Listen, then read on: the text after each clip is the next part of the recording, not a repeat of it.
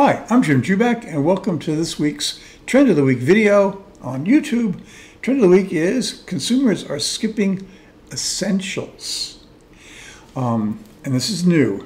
So what we've seen is under the impact of inflation, we've seen people moving down the price point scale, and what we're seeing, continued movement down the price point scale. But right now it looks like people are actually sort of starting to skimp on unit purchases. And one of the investing fallouts of that is that maybe there's no place to hide. That, you know, if you've been looking at going, well, I'll go into Target because that's a cheaper place to shop than, say, Nordstrom's.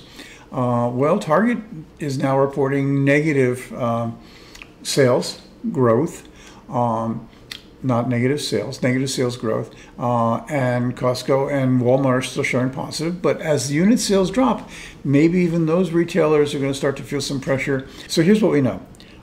In May, the inflation adjusted is key, household spending stalled. If you didn't adjust for inflation, and retail sales numbers don't initially, so that you get so if things go up by 3% and inflation is running at 4%, hey, you know, you're still actually showing in terms of unit sales a decline, but the top line, unadjusted for inflation number, shows an increase. Anyway, May sales, May household spending, if you adjusted for inflation, essentially flat.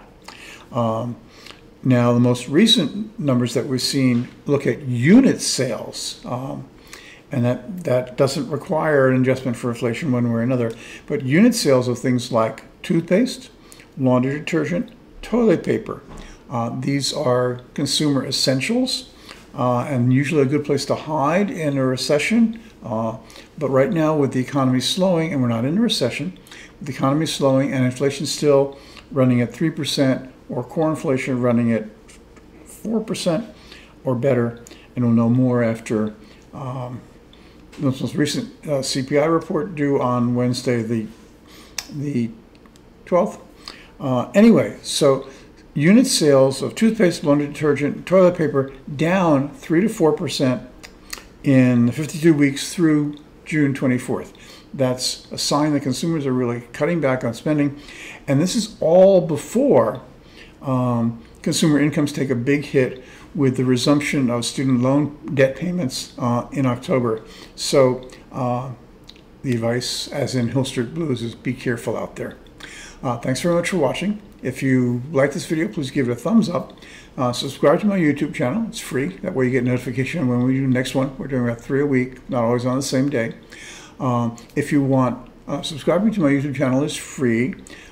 Speaking of free, you can get my free posts, 2 a day or so, 3 portfolios on jubackpicks.com, my paid subscription site, which has 6 portfolios instead of 3, and more posts each day, including some for more volatility and some more for options, which are good plays in a kind of market.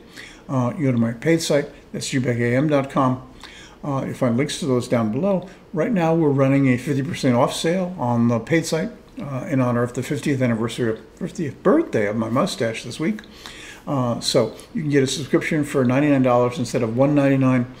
That's for a few more days. So please beat inflation over the head with a 50% cut in prices for a subscription to my Juback AM site, and get all the portfolios and everything I write every day.